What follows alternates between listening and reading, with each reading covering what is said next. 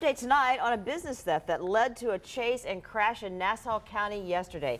We've learned one suspect, is now in custody. Sheriff Bill Leeper says this man, Jacorey Haney, is charged with theft and will face additional charges. Sheriff Leeper says the chase began in Yulee after 4 suspects were seen running from the Kohl store.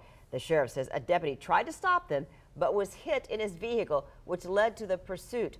3 other suspects are still in the hospital, but we're told now that they will be arrested once they are released from the hospital.